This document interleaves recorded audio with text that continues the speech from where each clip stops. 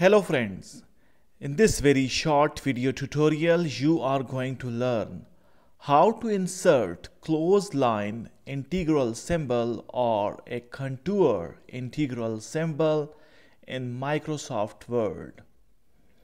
For inserting this symbol, first of all, click on Insert, then click on Symbols. From this menu, click on More Symbols.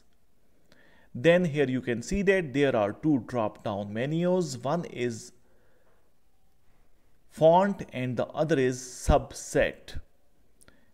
Click on down arrow button and from here choose MS Gothic. Type MS Gothic and select MS Gothic, and then from the subset search for mathematical operators.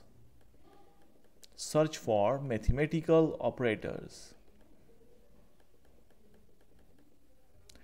Click on mathematical operators and here you can see the contour integral, or you call it closed line integral. Click on it.